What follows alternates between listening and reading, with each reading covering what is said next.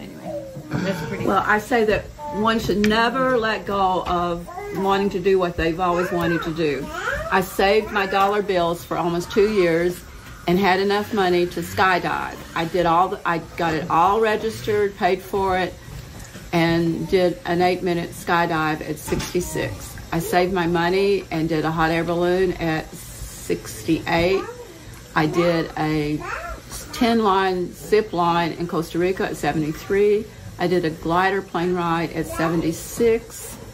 And I did the last zip lines across a little river at 79. And I think it's important to know that no matter how you age, to hold on to your dreams. Since the 1990s, I'd wanted to go to Victoria, British Columbia. And I said, no, I'm giving that up. And then Tiffany said, Mom, don't you want to go? And I thought, yeah, I do.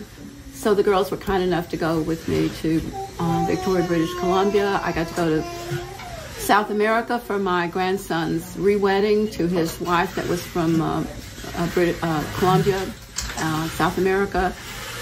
I've been to Las Vegas.